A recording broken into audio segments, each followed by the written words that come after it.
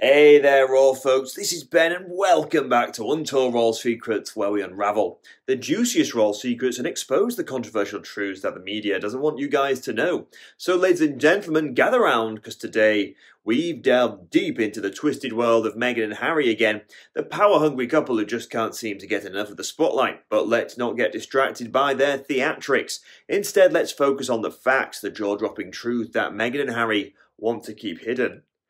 But hold on, before we get into any cringe-worthy moments, if you haven't already, make sure to subscribe and hit the bell icon. You won't want to miss what's coming next. So now, Prince Harry, or as some have jokingly referred to him, the doofus of Sussex, has once again managed to disappoint his father and the rest of the royal family. Harry, along with Meghan, has been making the headlines for all the wrong reasons, especially with Meghan and her tendency to play the victim card. It's finally become so predictable. It's as if they're clinging on to the royal names and titles while simultaneously distancing themselves from the spotlight.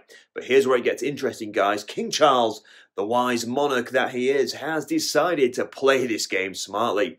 He's not falling into the trap indulging Harry and Meghan's theatrics. In fact, he's snubbed them on various occasions, in the past refusing to invite them to family events. And you know what? It seems like he doesn't really care. Now, the recent rejection of the birthday invitation is just another move in King Charles's game. He's showing Meghan and Harry that their presence or absence doesn't affect him much. He misses his grandchildren, Archie and Lily, you say? Well, if you ask me, he's probably saying that to keep up appearances. In reality, he has other things more important to focus on. Now, let's not forget that Prince Harry and Meghan Markle made the decision to step back from their royal duties, claiming that they wanted a more private life for their family, but it seems like their definition of private includes constant media attention and public scrutiny. They choose to leave the royal family, and yet they seem to be unable to let go completely, always finding ways to insert themselves in the public narrative. Now, as King Charles's 75th birthday approaches, he's preparing for a small gathering with family and close friends. Notice the emphasis on small. He's not interested in grand elaborate celebrations. He values the company of those who genuinely care about him, not those who are simply after the royal spotlight. And guess who won't be there? That's right, Harry, Meghan, Archie and Lily.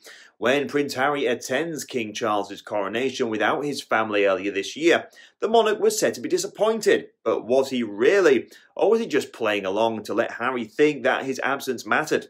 The truth is that King Charles has a lot of grandchildren to spend time with, and he doesn't need to waste energy on the games Harry and Meghan are playing. So what's your take on this, guys? Let us know in the comments, and we'll see you next time for more royal news and analysis. Bye for now.